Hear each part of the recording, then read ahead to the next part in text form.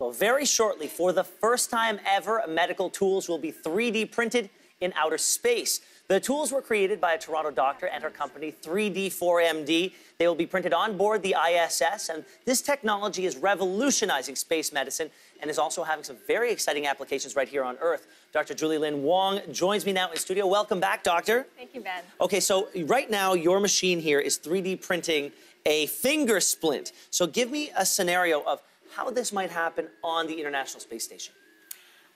So, Ben, if an astronaut injured their hand on the space station, we could take a laser scan stored from the fitting process for spacesuit gloves, use free software to create a digital model of a custom-fitted finger splint, uplink that digital file to the space station, and 3D print it in space using a solar-powered Star Trek replicator.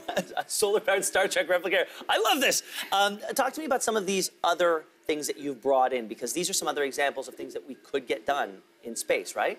That's correct. So we could 3D print a 3-in-1 dental tool if we had to replace an astronaut's filling. Okay. So, say all. Fantastic. We could 3D print a surgical tool if we had to perform surgery on Mars. And we could also 3D print, this is a sensory evaluation tool that's shaped like a ninja star. And you could actually use this to assess an injured astronaut. Really? And the case is 3D printed as well. So the possibilities are near endless, aren't they? Yes, it's like having a 3D photocopier. Now, okay, now this was your idea, wasn't it? This was an idea that you had, and you approached NASA and you said, I can upload this stuff to the ISS. Take me through what sounds to me like a very long process full of red tape. So it's interesting. So my friends created a company called Made in Space, which launched the first 3D printer to the space station. And they invited me to conduct research testing, because I am a researcher and educator on board NASA's Vomit Comet. So, because people will occasionally throw up during these parabolic flights, there are always NASA doctors on board. And so I started chatting with the NASA doctors that we could use 3D printers or Star Trek replicators to make medical supplies for astronauts on deep space missions. And so they came back to me a little bit later and asked me if I could do it. So later on, I 3D printed the first medical supplies at a Mars simulation habitat.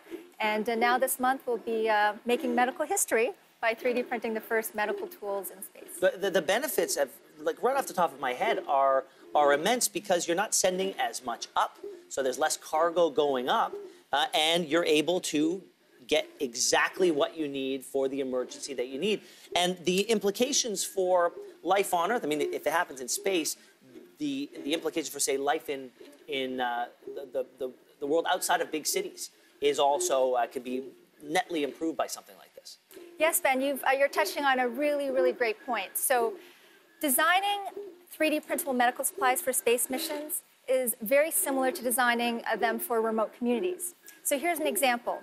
There is a shortage of skilled healthcare workers in rural communities who can make custom-fitted splints like this one. And so we're actually developing a way to use cell phones to scan patients and 3D print custom-fitted mallet finger splints out of recycled plastic using solar-powered 3D printers. And so this will not only save time and money for Canadian patients, but could benefit the 45% of the world's population who live in rural areas and who lack access to medical care. Now, the splint that you are 3D printing right now is similar, I hear, to one that you had made for a patient with cerebral palsy. Can you tell me about that? Yes, Ben. No, in fact, this is a replica of that splint. Okay. And so there's a Toronto woman with cerebral palsy. I was approached by her hand therapist, and she needs to have these splints on all 4 fingers of her right hand, and she needs to have them replaced. So now, instead of her having to book and pay out of pocket for an appointment with a trained healthcare worker, she can just go to a public library, pick the color she wants, and 3D print another one for less than $2 and not have to miss work. That is amazing. Oh, you have big visions for this company, don't you? There's you're creating a digital library. What does that mean? So we're creating a digital library like iTunes, but instead of songs, people would select and download crowdsourced, quality-tested 3D printable files to make lower cost and even personalized medical supplies on demand. Really? Wow. And this is Canada's 150th birthday. What plans do you have for the company to celebrate Canada's 150th anniversary? Well, Canada has a proud tradition of excellence with aerospace medicine and universal healthcare. So we're very excited to be launching this historic event during the 150th anniversary of Confederation. And by enhancing space medicine, we can actually advance healthcare here on Earth, at home and abroad. I am listening. I'm just fascinated by this machine. Dr. Julielynn Wong, thank you so much for joining us here today, and congratulations on what is going to be a huge accomplishment for you, for the country, for the company, and for the country.